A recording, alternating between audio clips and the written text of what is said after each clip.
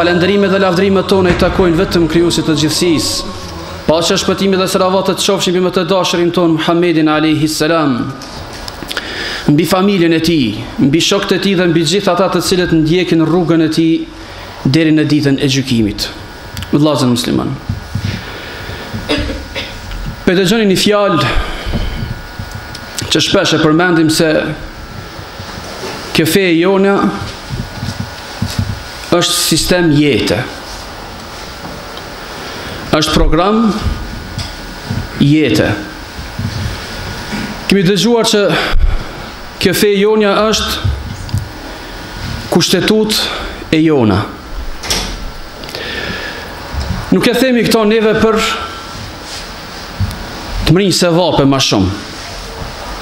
Pra sa që i dëgjojmë në këto, që ku të lexosh Kur'an, e s'marrish vesh kur gja. Jo. Se cila prej këtyre ka vendin e vetë, sistem, program, edhe ma madhe se kjo pra kushtetut. Kjo është, sepse kjo fe e jona, ka rregullu gjithë shka që ka i nevojitet njeriut në këtë botë. Ja ka sjell gjithë shka që i nevojitet këti njeriu në këtë botë. Jo se kjo fe pra, është prodhimi yni, apo jo xhallarëve ndër shekuj, e kam ri tash është kompletue këtë shekull tonin. Kjo fe e jonja është kompletu qysh momentin kur zbriti. Nga ana Allahu xhelle shanuhu, krijuesi i gjithësisë dhe i joni, i cili e di shumë mirë se shka na nevojitet neve dhe shka jo, shka na bën dobi mirë dhe shka na bën dëm. Ai është njohës i mirë dhe i hësishëm për këtë krijes. Ela ja'lemu men khalaqa wa huwa al-latiful khabir. A nuk e di ai kën ka krijuar, e është i njohur hollësisht. Prandaj ky dini yni, kështu i kompletuam, nuk është pra produkti yni, po është rezultat i shpalljeve hyjnore që Allahu xhelle shanuhu i ka sjell prej Ademit alayhi salam dhe e ka mbyll me pejgamberin e fundit Muhammedin sallallahu alaihi wasallam. Dhe me këtë mbyllje Allahu xhelle shanuhu nuk i la më njerëzve që ata të kenë nevojë për të dërguar pejgamber tjerë që t'u sjellin mësime. Por mjafton ky libër deri në ditë gjykimit. Pra u mjafton ky libër deri në ditë gjykimit. Prandaj shohim këtë din që i ka rregullu gjërat në paqe, kur s'ka trazira, lufta. Në ekonomi, në familje, këm pa fesa, martesa, shkrurzimi, gjitha ato. Në ekonomi, në shitblerje, kamata haram, shitblerje halal, borxhi halal, kamata haram. Pra gjitha këto janë pjesë e kompletimit këtij dini. Kemi arritë sot në porosin e 7, pasi që 6-ën e kemi kryer më herët. Ka qenë punë çështja e jetimit. 10 porosi të Kur'anit. Kemi arritë te porosia e 7. Ajo është wa auful kejle wal mizan. Wa auful kejle wal mizana bil qist. La nukellifu nafsan illa wus'aha. Dhe kryeni, bëheni drejt matjen dhe peshimin. Ne nuk ngarkojmë askënd me atë çka nuk mund ta e banë. Kjo është pra porosia e 7. Që na vjen neve në një çështje. Me një pore apo me një segment jetës tonë. Ajo është se si neve të rregullojnë ekonominë tonë mes veti. Si mos da dëmtojmë ekonominë e njëri tjetrit, buxhetin e njëri tjetrit. Prandaj edhe kjo është një pjesë e asaj që Allahu xhalleshanu ka kompletuar në këtë din. Ibn Abbas radiallahu anhu thot, sikur një kërpesh i devës më hupte, kisha me gjetë në librin e Allahu xhalleshanu. A do gjesh gjithë shka aty. Ndërsa një grua kishte shkuar te Ibn Mesudi radiallahu anhu, edhe i ka thonë, po dëgjoj prej teje se po thush, ajo e cila i lidh flokt e veta me flokt huja, pra që si më peruka apo i vazhdon flokt për mi zgat, edhe ajo që i hek vetullat është e mallkume. Edhe pi thot, tha unë e kam lexuar Kur'anin prej fillim, prej Fatihas deri në Kul a'udhu bi rabbin nas, edhe nuk kam gjetë kur gja të tillë, do me thonë që thot që ajo që i lidh flokt i vazhdon me flokt huja, edhe ajo që i hek vetullat është e mallkume, nuk e kam gjetë kërkon. Këto fjalë neve i dëgjojmë edhe në mesin ton, në xhamat, çdo ditë këto debatet, sidomos duhanxhit. Nuk përgjojmë Kur'an që është haram duhani. Ani shka kokatër? Do për me zbuta dhe thëjnë me kru. Me kru të bibjerë shka e urejtë, dhe nësë është mirë. E gjevapin matë mirë, pra përgjigjen matë mirë e po e jep Ibn Mesudi kësaj gruje edhe neve gjithve. Po i thot, po valla, thot, unë e kom gjetë në Kur'an nëse ti se ke gjetë. Thot kërguja, ku e gjete? Apo më të regu dhe mu? I thot, ka thonë Allahu xhallashanuhu, wa ma ataakumur rasulu fakhudhuhu, wa ma nahakum anhu fantahu. Atë që u ka dhënë juve i dërguari, pra pejgamberi alayhi salam, merrni. Dhe atë që u ka ndaluar, largoni. Dhe gjithçka, si thot Abdurrahman ibn Auf radhiyallahu anhu, innama harrama rasulullah kama harrama Allah. Pejgamberi alayhi salatu wassalam, dalesat e tia janë sikurse të Allahu xhalleshanu. Burim i këtij dini pas fjalës Allahu xhalleshanu është fjala e Rasulullahit sallallahu alaihi wasallam. Pra, a kemi në Kur'an në këto? Dhe gjithçka që është e dëmshme për njeriun, ajo është ndaluar. Prandaj prej vetive të Rasulullahit sallallahu alaihi wasallam që i përmend Kur'ani është wa yuhillu lahum at-tayyibat wa yuharrimu alayhim al-khaba'ith. Ju lejon juve të mirat dhe u ndalon nga të këqijat. Pra, ato çka jep Rasulullahi sallallahu alaihi wasallam është pra burim për neve. Qoftë urdhër për me kry apo ndalesë për me ikë prej saj. Pra, e kemi fjalën se gjithë shka në Kur'an përfshihet. Sa që një qifut, Omerët radiallahu anhu po i thot, po çuditëm për fejnë e juj. Gjithë shka keni. Sa që thot edhe kur shkon vende intime, si toaleti ato, tregon si me vepru. El-yawma akmaltu lakum dinakum wa raditu lakum al-islam dina. Sot thot Allahu xhallashanuhu, u aplotsova këtë din dhe më kënaqesh se Islami është fe e juaja. Pra nuk ka mungi as gjë që me thonë dikush shekulli 21 kjo fe i ka dal vlera, i ka skadua fati. Ta shekulli 21 në këtë teknologji ku jemi ne, tash ndryshe është bota. Pse ndryshe? Allahu xhallashanuhu për ndalon kamatën. Demek po bëj ka tash? Allahu xhallashanuhu ka ndalu para 14 shekujve zinan, prostitucionin. Pse tash po bëj ka? Allahu xhallashanuhu ka ndalu rrenën, shpifjen. Pse tash po bëj ka shekullin 21 me rrejt, me shpif? Ky është Kur'ani me këto. Ka ndalu vjedhjen, pse tash po bëj ka me vjedh? Çka ka dal moda këtij libri? Ka dal? Përkundrazi. Ai cili mbahet për këtë libër, ai është modern. Ai është të hes me kohën, se modern është hecish me kohën. Ai është hes me kohën. Dhe kur ne muslimanët e lam këtë libër, se e pam se i ka devalvu, pam se i ka skadua fati, i pa vlerë, që tash ku jemi? Teshat ku i veshje, i veshjim neve, çka prodhojmë neve për tyne? orën që e qesim, këmishën, këpucat, gjithë shka që ham, që pim. Pse kështu?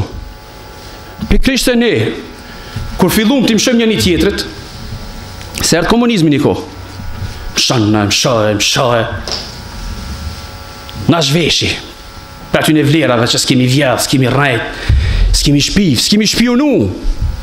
Kër na zhveshi, na sodhe që të tash ku jemi. Harum Zotin, luftuan ata, e luftuan, për mina sjellë këtu tash ku jemi. Pra ky libër Allah Gjellëshanu është i kompletuar dhe përshtatshmëria e tij është për çdo kohë dhe çdo vend, deri në ditë gjykimit. Dhe kur mos thot njeriu, as më tepër pra muslimani mos i shkon mendja se për një kohë s'kem nevojë na për librin e Allah Gjellëshanu. Po kthehemi te dersi jo, te kjo porosi. Po auful kejle wal mizane bil qist. Pra kryeni, bëni matjen dhe peshimin me drejt. Me drejtësi. Po këtu në këtë ajet, në vazhdim, fshihet diçka. La nukellifu nafsan illa wus'aha.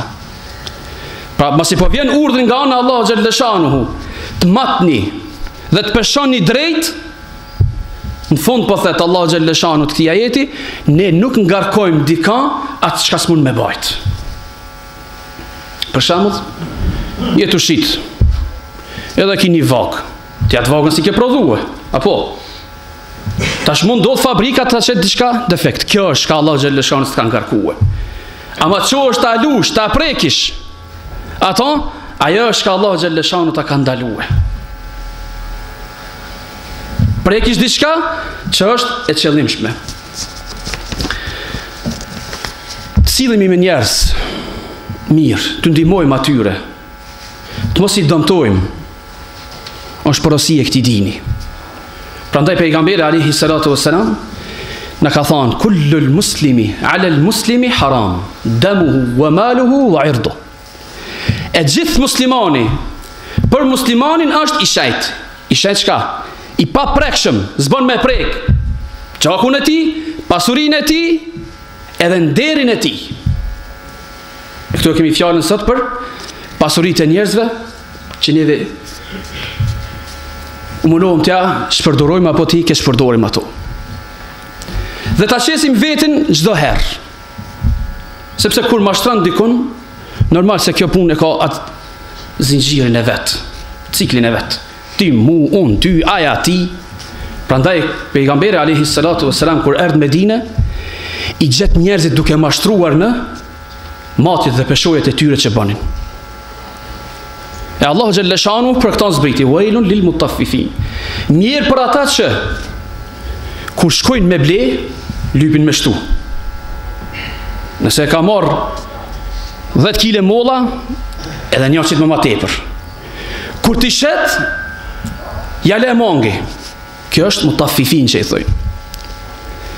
Dhe me këtë, kur zbret kjo ajet, kur anor Medine, sahabët e ata cilët largun asaj. Pra t'ja dojmë dikuj atë çka dojmë për veti. Dhe nuk plotësohet imani i robit, imani i muslimanit nuk është komplet derisa neve nuk ja dojmë tjerve atë çka dojmë për veti. Thot pejgamberi alayhi salatu wassalam, la yu'minu ahadukum hatta yuhibba li akhihi ma yuhibbu li nafsi.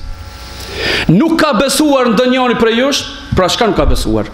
Nuk ka mri imani i tij, nuk është plotësu imani i tij, derisa nuk ja dojmë vllau ton atë çka dojmë për veti. Nëse s'ke qef dikush me talshu, mallat që blesh, pse pja këshan tjetrit? Nëse s'ke qef me të mashtruhe, pse për mashtron tjetrin? E shka është ma e keqja? Se për diçka të dynjas, për humb ahiretin. Prandaj një për poetëve ka thonë, wailun, mirë ka thonë për ato, i cili thot për një farë, po në kolomot që angrona ka 100 gram me vjedh, 100 gram qilepyr. Ka thonë mirë për ato i cili e shet gjenetin për një farë. E gjeneti ardu has samawat wal ard. Gjërësia gjenetit është gjërësia e qiejve dhe tokës. Dhe mjerë për aton thët që e blen xhehenemin me një farë, tu mashtru. Dhe krejtë këto çka i bojmë. Krejtë çka i bojnë njerëzit. Sigurisht një ditë do të ballafaqohemi dhe të kthejmë drejtat secilit. Dëmet çka e kemi bën, duhet t'ja shpagush atij. Nëse mundemi neve të ikim këtu me hile, tu i mashtru njerëzit, vallahi para Allah xhelle shanuhu një gjatë të tij nuk mujmë me ba. Nuk mujmë me ba. Prandaj ky ajet cilin neve e kemi sot këtë porosi, është një urdhër i cili nuk ka ardhur për brenda ajetit në kërcënim, por ka ardhur në surët al-Mutaffifin. Wailul lil mutaffifin, alladhina idha iktalu ala an-nasi yastawfun. Wa idha kaluhum aw wazanuhum yukhsirun. Ala yadhunnu ulaika annahum mab'uthun li yawmin 'azim, li yawmin 'azim li yawmin 'azim. Yawma yaqumu an-nasu li rabbil alamin. Pra mirë për ata që kur blen lypin me shtu, kur shesin e mungojnë, edhe mandej thot letruan për atë ditë, kur dalin para ditë madhe, kur do dalin gjithë para Allahu xhelle shanuhu. Ajo është فَمَنْ يَعْمَلْ مِثْقَالَ ذَرَّةٍ خَيْرًا يَرَهُ وَمَنْ يَعْمَلْ مِثْقَالَ ذَرَّةٍ شَرًّا يَرَهُ. Ai cili bën sa grimca mirë, a ditë janë gjitha përpara. Kemë gjetë, kemë pa. Po edhe keç ki bo sa grimca, edhe ato kemë gjetë, kemë pa aty. Prandaj kjo është ajo çka neve duhet i ruhemi, asaj bote e cila nuk i ik asgjë. Format e mashtrimit të ne janë të shumta. E keqja është atë që ka thonë pejgamberi alayhi salatu wassalam, të mbren kur e bosh, nuk je rahat. Nuk ka njeri që thot që bën diçka dallavere mashtrime në punën e tina, e mos ta din se është dallavere ose mashtrim. A pe nishti që diçka s'është. A dhe për miro më shkurt që më thonë, nësi qitë që më shtitoj, mësi ku ta mosish najtë copë, mësi jam më këso, me thonën, e se për pak s'ka gali, një centimetr së shkull kur gjanë, më të mashtru vetja me thonë që vëlla që to s'janë, se heka gjys metra, me? Pra gjithë shka që e di që pe mashtran diku, pe nin vetë, ajo është mashtrim që njeri pa e bënë. Po nuk jenë mashtrimet vetëm, qesish ujnë tamël, në qumësht, apo të masish ma mangit lashën e këne, jenë edhe forma tjera. Ka dhe gjëra ku madhrat shiten për original. A në fakt nuk jenë original. E të në ata shu ka bëmës shumë, kjo mallë kinez e ka mujt, nuk mujt njerëzit me dalu. E ta shkupi thot taj, se kjo mallë është original, po thot original, po në veti po thot original kinez. Edhe me këto prapë mashtron vetin dhe me kësë rajta, unë original kinez. Qërë originali? Prandaj, kemi, do më thonë këtë përgjësi, që ka thonë pejgamberi alayhi salatu wassalam, men ghashana falaysa minna. Ai i cili na mashtron neve nuk është prej nesh. Prandaj, shohim se ky ummet si është edukuar nga dora e Resulullahit sallallahu alaihi wasallam dhe kolosëve të këtij dini, sahabët, shokët e pejgamberit alayhi salatu wassalam. Shohim spari Omerin radiallahu anhu me një femën e cila shqitke qumësht. Edhe si zakon që ka pas Omerin radiallahu anhu, e dini, natën dilte, edhe shëtiste, shatore, shpija, heste për skajtyre, për lagje, për mi pa ankesat e njerëzve, halët e tyre. Ndryshe nga këta që ja kemi dhënë votën njëve sot. Kur të vjen sezona e votëve, tash për në afrot, pasha zotën edhe shpinë të bajnë. Shka të dush me të bëjnë? Si ti kënë këto, si shoheshme për 4 vjetë. E Omer radiallahu nuk ishte e tillë. E para, nuk ju lutë atyna a me një votën. E dyta e zgjodhen vetë. Pas ja besun këtë përgjësi, u që dullë. Edhe në lagje, shpi. Pinin 2 zona, të femrave. Një i hollë, Zaj i një të vajzës të re, edhe një pak ma vjetë, po mirë të vesh e bi, nana e bijan. Edhe po i thot, nana, përzije, që t'juj, qumshtit.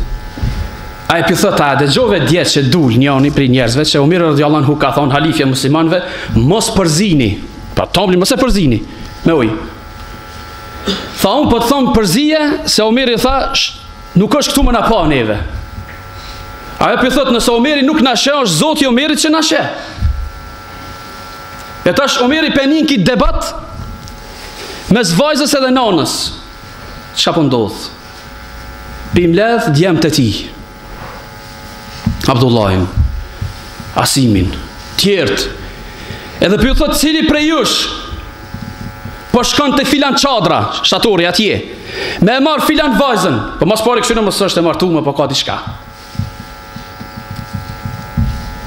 Njoni thonë jam i martun, tjetri jo, qotë e merë, Asimi. E merë kitë vajzë. Kjo vajzë e lindë një vajzë tjetër. Vajza asaj pe lindë një vajzë tjetër. Kjo është nana e Omer ibn Abdulazizit, halifës së pest më të drejtë prej muslimanve. Shini produkti halalit?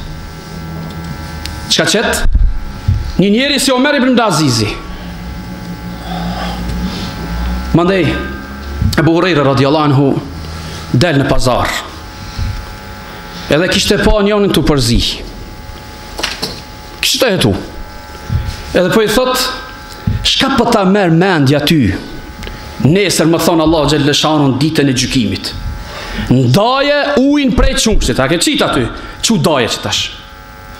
A i këtu së një donë? E lere atje. Edhe neve ti marim këto gjëra. Të kemi parasysh në botën tjetër kër Allah Gjellëshanun a del. Hajde daje këton që e ke përzi. Qitja këton që e ke vjell. Prandaj thot pejgamberi alayhi salatu wassalam, e të drune me një muflis. A e dini kush është i falimentumi? Çka falimentu? Kara, krejt, mos ka kur gjan. Kanë thonë ja Rasulullah që s'ka dinar e dirhem, s'ka sen hiq. As dinar as dirhem. I ka thonë jo, i falimentum është ai i cili kur vjen ditën e gjykimit, e ka rrej aton, e ka vjedh këton, e ka shah aton, e ka mashtru aton, e qohën kret këta që i kanë bot dom ky, viktimat, marrin se vapët e tina, ai merr aton, ky merr aton. Edhe kur i harxhohen se vapët, i e marrin gjynaat e tyne, t'ja gjujnë ati. Gjuj, derisa të barazohen për domin që e ka bon. Edhe mirë thot pejgamberi alayhis salam, hudhet në zjarr xhenemit. Ai është i falimentumi. Prandaj të kemi kujdes me njerëzit si sillemi. Çka po i ofrojmë atyre? Khairun nasi anfa'u lin nas. Njeri më i mirë është ai që është më i dobishëm për njerëzit, ka thënë Rasulullah sallallahu alaihi wasallam. Prandaj kur ishim neve dikur, kështu që siç ka kërkuar ky din i yni, vallahi mos u çuditni, sa shpejt bota pranoi Islamin. Shekulli 13 Hijri, muslimanët po mrin. Në fakt, viti 13 Hijri, muslimanët kohën Omerit radiallahu anhu, apo e dini kufit ku i kanë pas? Egjiptin e kalun, a në Medinë e në kanë, në Azerbejxhan kanë mri, kufit e Indis, me Irak ke me shka ka pas, me Iran e me ato i murën, e knej në Afrikë, dhe përdun gjithë ka, me shka? A ishin superior në armatim, a ishim të mdhaj në numër, na edhim se ishim muslimant, kur vdish pejgamberi alayhis salam, gadishull arabik ishte, vetëm, nuk ishte ma tepër. Edhe ka mujt në atë kohë gadishull arabik të ketë kitë numër tash që e ka? Jo.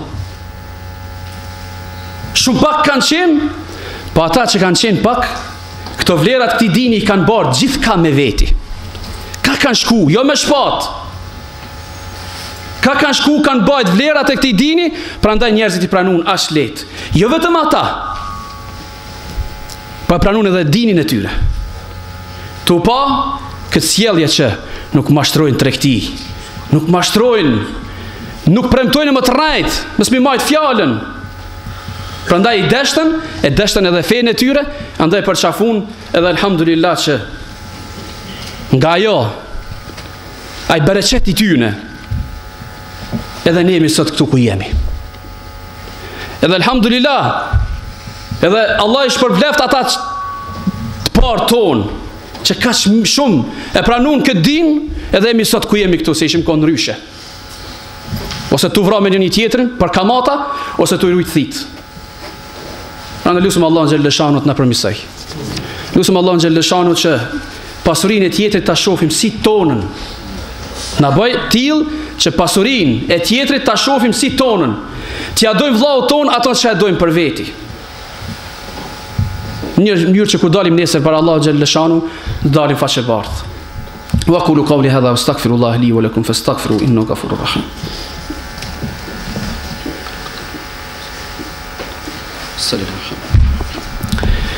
الحمد لله الذي هدانا لهذا وما كنا لنهتدي لولا أن هدانا الله نشهد أن لا إله إلا الله وحده لا شريك له ونشهد أن سيدنا محمدا عبده وحبيبه ورسوله يقول الله تعالى إن الله وملائكته يصلون على النبي يا أيها الذين آمنوا صلوا عليه وسلموا تسليما اللهم صل على محمد وعلى آل محمد كما صليت على إبراهيم وعلى آل إبراهيم إنك حميد مجيد اللهم بارك على محمد وعلى آل محمد كما باركت على إبراهيم وعلى آل إبراهيم إنك حميد مجيد اللهم انصر الإسلام والمسلمين اللهم عز الإسلام والمسلمين اللهم انصر المجاهدين في كل مكان اللهم تقبل شهداء منهم يا رب العالمين اللهم ربنا اغفر لنا ولوالدينا ولمشايخنا ولجميع المؤمنين والمؤمنات والمسلمين والمسلمات الأحياء منه والأموات عباد الله والعصر إن الإنسان لفي خسر إلا الذين آمنوا وعملوا الصالحات وتواصوا بالحق وتواصوا بالصبر وأقم الصلاة الله أكبر الله